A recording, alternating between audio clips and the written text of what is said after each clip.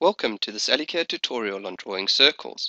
If you've not already done so, please check out our other tutorials. AllyCAD offers 7 circle functions. I will demonstrate all of them except the isometric circle. This will be covered in a separate tutorial. To draw circles, select Draw, Circle. I will start with the Center plus a Point option. Indicate the center point of the circle by clicking over it. Drag the circle out to a radius point and click to insert the circle. Indicate the center point of the circle by clicking, drag the circle out to the radius point and click to insert it. To end the function, right-click and select Quit. To draw a circle using 2 points on the circumference, select Draw, Circles, Diameter Points. Indicate the first point by clicking. Indicate the second point by clicking. Indicate the first point. Indicate the second point. The circle is drawn through 2 diameter points. Right-click and select Quit to end the function.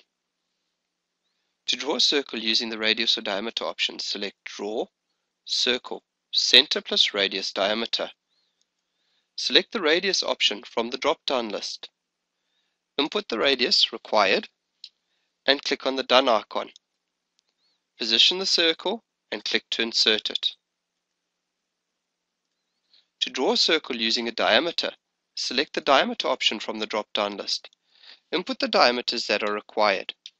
You can insert as many diameters as are required, leaving a space between each one.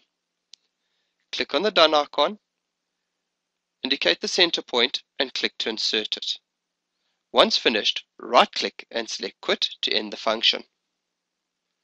To draw a circle to pass through 3 points, select Draw, Circle, through 3 points. Click over the first point, followed by the second and the third. The circle is inserted. Right-click and select Quit to end the function. To draw a circle tangent to 2 lines and with a specified radius, select Draw, Circle, Tan Radius. Input the radius as required. Indicate the first tangent line and the second tangent line. It is important to know where to click, as the circle will be positioned according to your click positions. Click outside of the 2 lines and the circle will be positioned. Click inside the one line and outside the other, the circle will be positioned. Click inside the one and outside the other, the circle will be positioned. To end the function, right-click and select Quit. Finally, to draw a circle tangent to 3 lines, select Draw, Circle, Tan. Select the first line by clicking on it, followed by the second and the third. 4 options are given.